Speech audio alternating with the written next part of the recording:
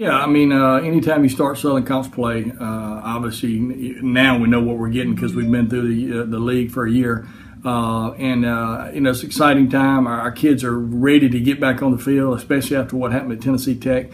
But we are certainly cautious about who's coming in here because Wofford is the team that really stuck it to us last year and beat us up pretty good on the last game of the year. And hopefully that's a little bit of a reminder as we continue to practice with these guys. I hope so. I mean, it's we got a family weekend, so there'll be a lot of people in town. We had over 1,400, almost 1,500 students at the last game, which is a record. So there's a challenge out right now to have over 2,000 students at the game, which would be really neat for a school with only 2,600 undergraduates on campus. There's a lot of neat things happening. Bottom line is we got to prepare and get ready for a really good Wofford team coming in here. Mike Ayers knows what he's doing. He's been doing it a long time, and I think our fans are going to get used to different teams coming in here each year, and obviously Wofford will be back here 2 years from now.